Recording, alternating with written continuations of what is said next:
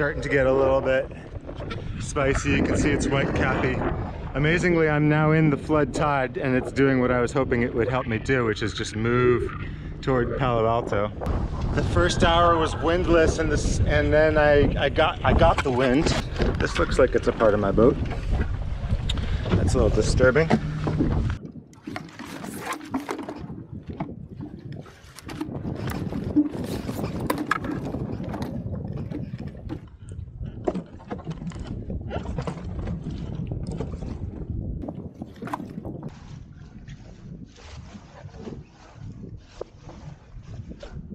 Look at that, the water is gone. Auto baler is working like a champ. Single reef, it ain't pretty, but I think it's more manageable for this blustery May day. Want to say thanks to all those who've been checking out my sailing vids and following along. This was my first multi-day dinghy cruise. I set out to sail to Palo Alto in time for my dad's birthday. It was pretty ambitious. It's 30 miles south. I knew that there was going to be some winds predicted for the afternoon. It showed a windy icon on Google that morning, but I decided to go for it. The feeling here was like, wow, it's working. I can't believe it, I'm doing it. Nice, I think it's raining. I can see the San Mateo Bridge ahead of me. I'm like going towards it in a straight line with good forward speed. I'm in control of my boat. I'm comfortable. Looks like I'm even gonna get there on time. But then things picked up a notch. Unfortunately, I don't have all the footage because the battery died on my action cam, but this is the best stuff that I have. This is probably around 20-25 knots of breeze.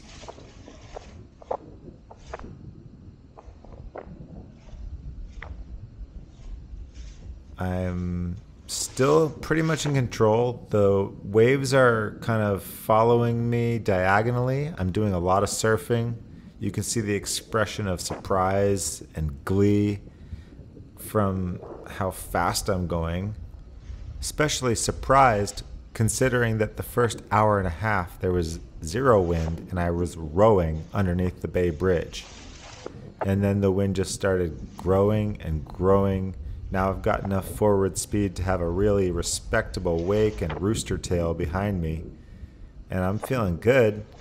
But if this wind continues, I'm like, whoa, I'm not sure I'm ready for it. And it did. It just continued picking up. The wind and the wind waves kept going another major notch higher. This is good forward speed. This is the fastest I've ever sailed. And I'm feeling like, wow, it's working. This is amazing. But it's starting to freak me out a little bit too.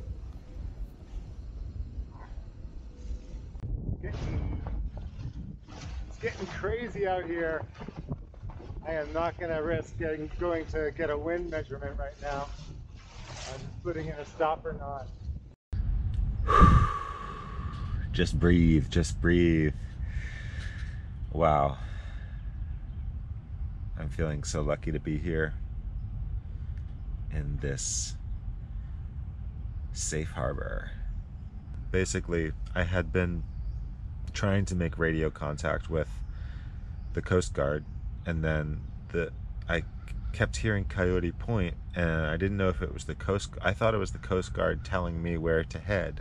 I kept trying to sail because I thought that having some speed through these larger and larger waves would be helpful to my safety. When I decided to use the radio, which I've never done before, I didn't think to lower the sail. It might have helped. It might have helped me because if I had lowered the sail, then the waves weren't really breaking. They were just very large.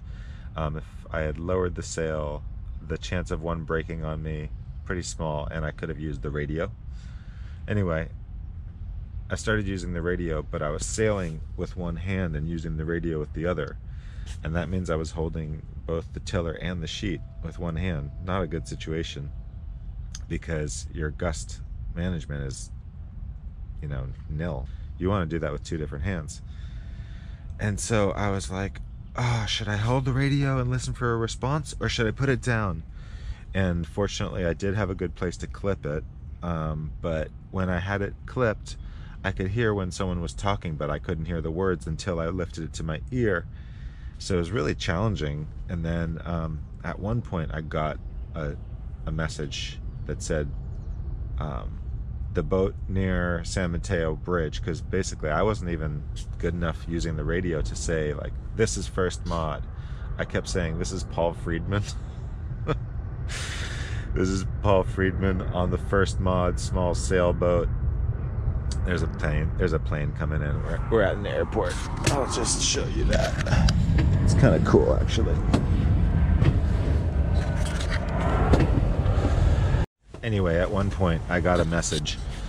The boat near San Mateo Bridge, will you please repeat your position? This is Coyote Point. And I was loud and clear, so I was like, okay, this is on. I have contact. So I very clearly stated my position to the best of my ability. You know, I'm north of the San Mateo Bridge. I'm on par with where the kite surfers are. I'm heading towards land. I was basically heading towards San Mateo downtown. And then I saw the red flashing lights. So they come out to me in a boat, power boat with 2 engines, you know, good rescue boat. And one of them was coiling a line, and I could see that he was trying to get me ready to tow. And the other one was the captain, and his name was Mark. The one coiling the line was named Adam. And Mark was talking to me, but we were, you know, 100 feet away, and it was windy. And I was saying, do you think I can make it? And he said, you have to get into the channel. And he pointed to the channel, which was well windward of where I was. Here's another one. It's going to be like this.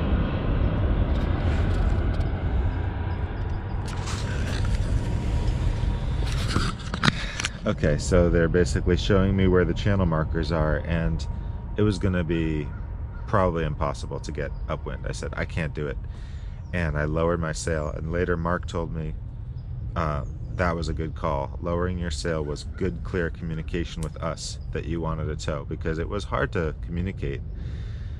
I didn't know that I wanted to tow, and then I decided I wanted to tow. And the waves were so big that the tow rope was getting submerged in waves. But fortunately, it was long enough. It was my painter, and fortunately, it was long enough that I felt safe on the tow. Their boat was getting tossed around, and I took some footage of it. And yeah, it was a rescue. I got rescued. They were actually planning for what might happen if I got in trouble on the tow, like if my bow got stuffed in a wave and started dragging or something. They were going to cut the rope and focus on rescuing me and not focus on rescuing my boat. They were talking like that in their own cabin. They had a screen, you know, a shield for the waves. I didn't. I was getting just really nailed. I had my sailing top on, and I tightened the neck for the first time. Really wanted the neck to be, you know, really like a dry top. We decided that I was going to hurl them a line because I already had it tied to my bow, and I knew I needed to coil up part of it so it had like some weight to it. So I coiled about half of it, and I tried to bundle it nice and tightly. I got ready to toss it. I gave it a hurl, and my heave was kind of weak sauce. But then Adam reached into the water and plucked it out of the water as the rescue boat was going by. We all breathed a sigh of relief and then got the tow started.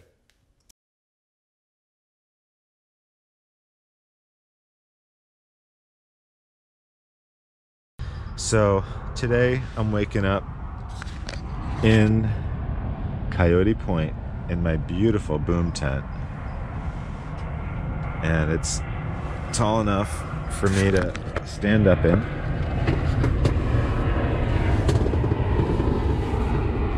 Check this out.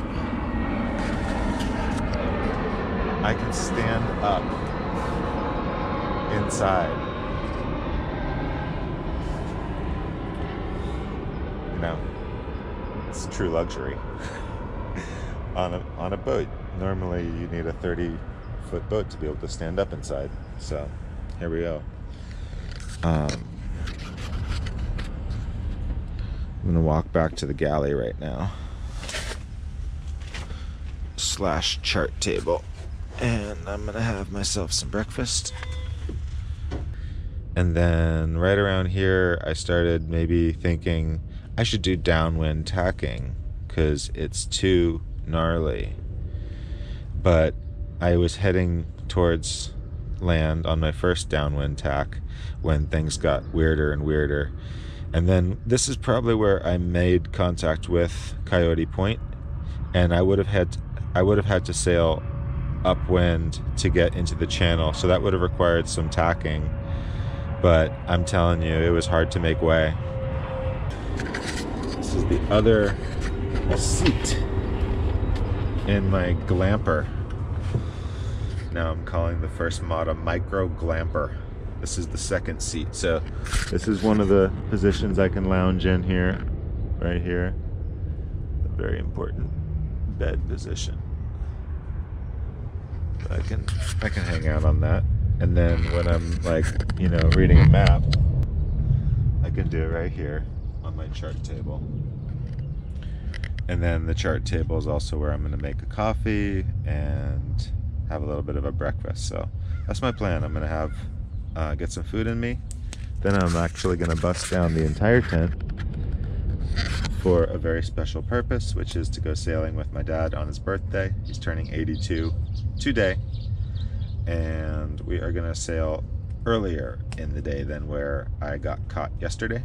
We're going to be sailing from 11 to 1, so that should be pretty mellow, pretty safe, and pretty enjoyable. And we'll be out for an hour or two. I'll try to get a little bit of footage of that as well. All right, this is the return leg now of the dinghy cruise, and I'm rowing myself out into the main flow of the ebb tide.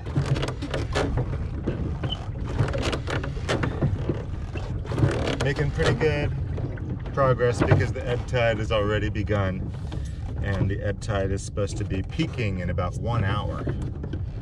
So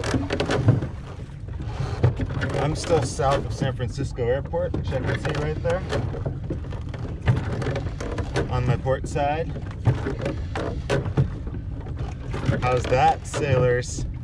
I knew it was the port side even though it was on my right. And, you know, normally you're supposed to remember that port has the same number of letters as left. So obviously I got no wind right now, but I'm just trying to get out into the tidal flow, because if I can float for an hour and gain 2 miles, that sounds pretty good. That might be half an hour less sailing later on in the day. So this trip has given me a real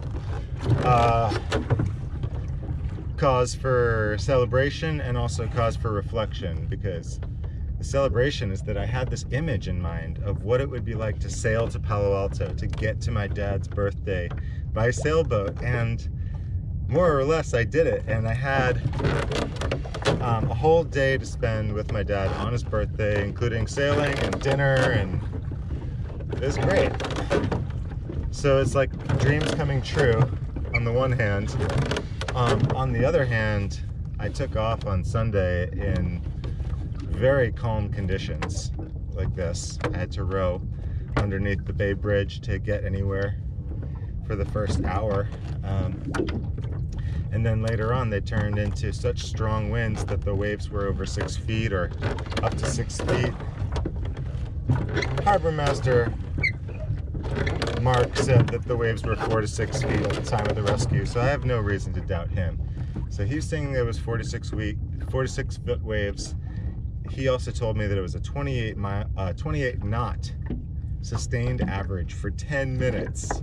10 minutes sustained average was 28, with gusts to 35 or higher. And I was out in that wondering what the hell am I supposed to do, because it started right around here, and ended up getting rescued. So that's the reflection part, because, you know, I had this image of myself being able to go places. But the reality is that if I were to avoid small craft advisory days, there's not that many days left in the summertime. And the only way to really not get caught in those conditions is to be pretty cautious about which days I sail. So that's kind of the cause for reflection part. And then additionally, I have to say my boom tent still takes a solid hour and a half at least to set up. So I have to redesign that to be quicker. I want to get it down to 15 minutes. 15 minutes would be amazing, but it's nowhere close to 15 minutes right now. But on the plus side, the boom tent is so nice to be in once it's set up. I mean, it's perfect. Really, really comfortable bed. And it's like a special hotel that's really hard to get to. It's like a little space capsule. I really, really like being in it, but it's not practical to take an hour and a half to set it up. Just, it needs to be improved. I gotta work on that some more. Bicycle towed, dinghy cruising, micro glamping. Bike towed, micro glamper. Bike towed, micro cruiser. Well, there were a lot of small boats at the marina. This was probably the lightest. 350 pounds, plus all my gear.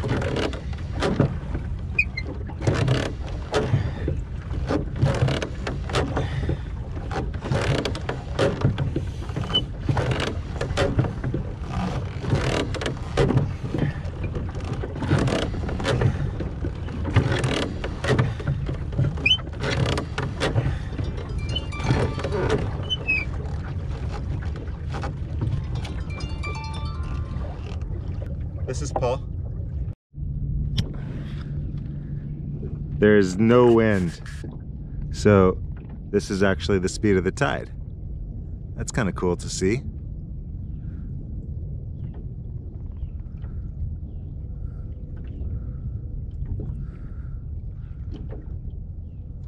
Planning my trip around the tide, I am able to make quite a bit of forward progress. Now I've passed San Francisco Airport.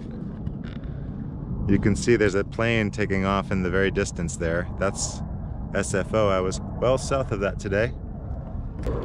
Even though there's very little wind, I'm actually kind of cruising. Look. 1 minute has gone by, and that's how far I've gotten from that channel marker. Working with the tide is an essential aspect on a boat with no motor. I am thinking about putting a motor on this thing, but it's a project because I want to do it my way, you know? That means it's going to be electric, not gas. That means it's going to be battery interoperable with the electric bike. That means that it's going to be relatively ultra light, and it's going to be a project. So I don't have that yet, but if I did have that, I could zoom across the water right now and get home so quickly. Turning this boat into more of a self-rescuable boat, because if I had had the motor and if it had the ability to go 5 miles or 4 miles pretty fast, like I don't need it to go fast all the time, but if it can get me to the side of the bay quickly, like which often is less than 2 miles, and if I can get upwind with it, then that could be a major safety improvement. So I'm heading that direction, I think. Right now I'm at the point where I want to have these adventures and crawl into my little capsule at night. I'm going to plan my next adventure according to the strengths of this boat and the biking system. And that will probably mean staying overnight, 2 nights in places, because then I can leave my little covered wagon up and I can visit people potentially, or I can just relax. That sounds pretty good to me. The part of setting it up and tearing it down every day, which is roughly 3 hours a day of work, tying a lot of extra little knots, using a lot of office clips to clip the fabric, it's a prototype still, so I have to push through. And I once took I guess I want to talk about pushing through, as an inventor, as anyone that makes something, which boat builders are basically inventors, even if they're following plans.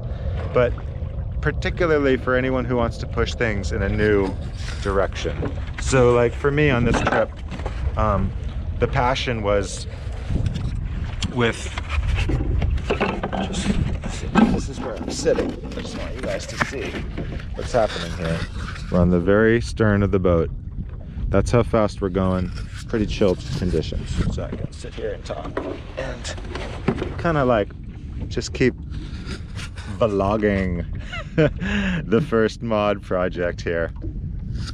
But yeah, I want to talk about what the feeling of being an inventor, innovator, having a vision in your mind of something that's possible, and then the feeling of running into some of the early resistance and blocks. For example, right now, I believe that it was possible to stand up inside my boat, which most boats this size, you cannot stand up at night in your little boom tent. You have to just accept the compromise of stooping over inside your boom tent, because otherwise it's kind of too hard, and also it puts a high profile to the wind. So I had a hunch that I could do it.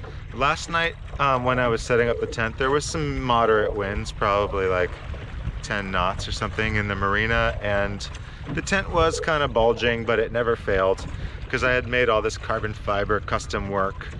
And so basically it was a very strong proof of concept. Then the wind died overnight. 2 nights in a row the wind was nothing at night, which meant really great sleeping. And then when I did need to get up in the night, I was able to stand. So I have this experience of actually getting out of my bed, which was not on the floor, but it's at bed height, swinging my legs over, standing, taking 2 steps or whatever I need to do, maybe to pee, and then walking back to my bed and climbing in bed and having a super comfortable bed. So it's like getting signs that it's working, but then there's signs that it's not quite working. So like 1.5 hour minimum time to set up a boom tent does not seem very compatible with a lot of the adventure ideas that I have for the coming year, or for the coming stretch. It feels like it's asking myself to do too much work. And then when I look around the marina and I see all these boats that have a built-in bedroom called the cabin, and they don't have to set anything up for 1.5 hours, I think to myself, why am I pushing so hard to do this bicycle compatible thing when I could just go up to a 22-foot or a 25-foot sailboat, and hopefully that's big enough to stand up inside, and then I'm kind of done, and it has a built-in bedroom. So I am thinking about those things, but then I'm recalling that I did a life coaching with Maria Nemeth, Academy of Coaching Excellence based in Sacramento. And she had this analogy that I thought was really compelling, which was that, when you try to bring something to life, a dream of yours, it doesn't have to be an invention. It could be any project, anything that you're working on. You're going to do a lot of work at first, and it's going to be moving the project forward, but it will appear that you haven't gotten very far. And the analogy is the space shuttle taking off, because the space shuttle uses 90% of its fuel to go the first 10 feet of altitude.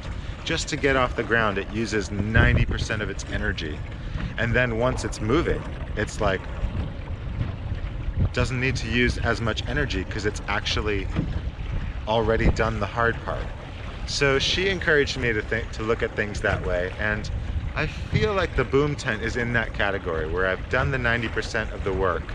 I've taken myself on a now a 3-day dinghy cruise, but I have a little bit more to do.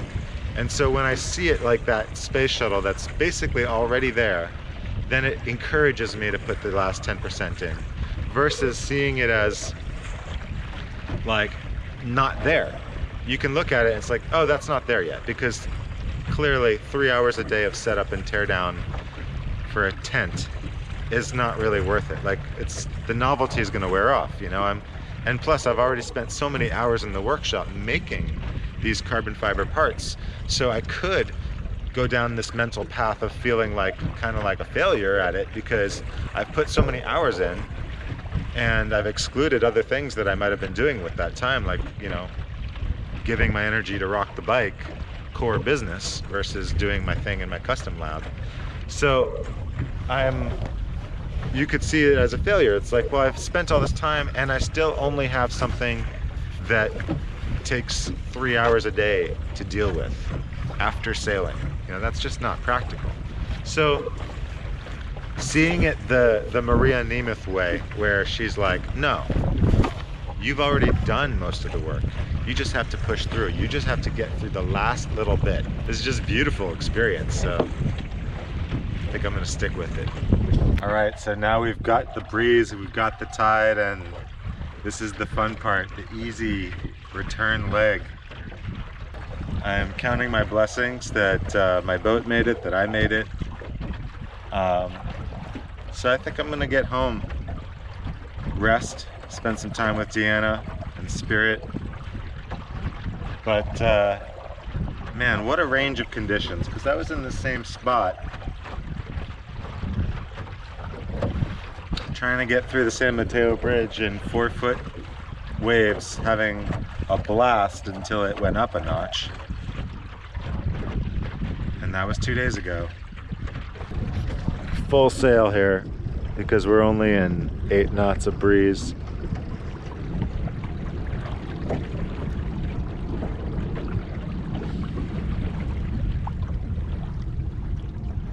All my adventure gear.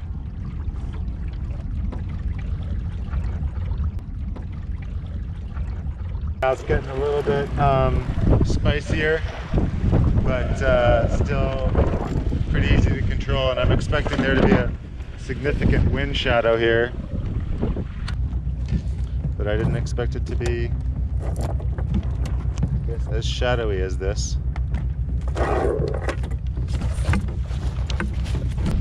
That container ship had quite a wind shadow, and I wasn't quite ready for it. I was a little bit too close, so I switched to oars, and I'm gonna give this one over here a much bigger berth so I can try to keep my forward momentum.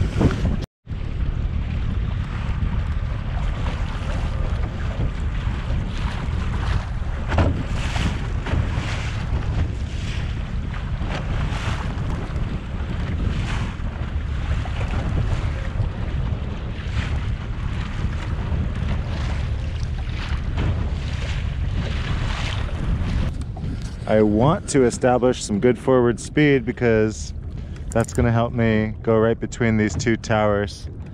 So it's a little bit concerning, but the tide is not very strong right now. Just got honked at by this container ship, and I would say that it has the right of way in this situation. So I tacked, give it a little bit of room to move. Plus I want to be able to go right between the two towers of the Bay Bridge. I don't want to be between the land and the first tower. So I'm going to let the container ship go, and then I'm going to do my tack. And look at that, it's going to pretty much block the sun here. This is global commerce resuming after COVID. These ships have been stacked up in the bay, and now they are finally getting unloaded. See, these are not goods going from the USA to China. These are goods coming from most likely China to the USA. and they've been waiting and waiting. And there is a marine animal right there. I've got to say, it's either a marine animal or a big piece of trash. It looks like a seal. Oh yeah, that's cool. Nice. It's blocking the Bay Bridge. It's blocking most of the city. MSC Jade versus First Mod. It is clear who has the right of way there. And now I'm in their wind shadow. And they are doing it. Look at that. Look at that system. I think they're under their own power, but the tugboats have the ability maybe to accelerate and turn them, these pilot boats. Fantastic. I think this thing's just turning around. That was what the whole fuss was about. Wow. Just doing a do-si-do with this container ship right now. It's one of my favorite spots to sail.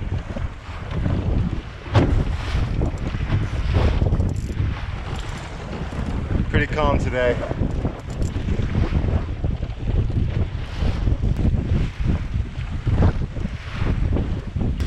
At this speed, the auto bailer is just catching up to all the water that was in the boat.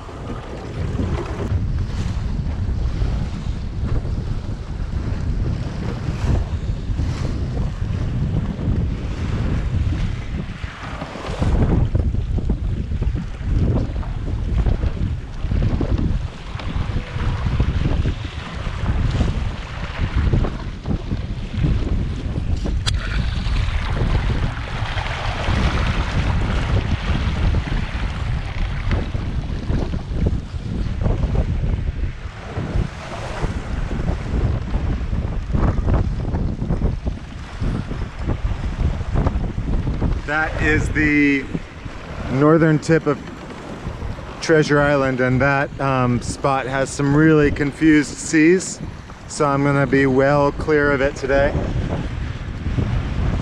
I'm right out in the middle. This is, I think, close to slack tide, so everything's handling real well. And this is when I take my next turn, which is probably going to be a jibe heading to Emeryville. That'll be my last turn of the day. Thanks for watching. That's what I got. I really appreciate you following along with my adventures in low carbon fun. Please help me along on YouTube by liking, subscribing, sharing, commenting, and I hope that this inspires you to get involved and try out low carbon fun in your own life. This is Paul Friedman, otherwise known as Fossil Fool, signing out.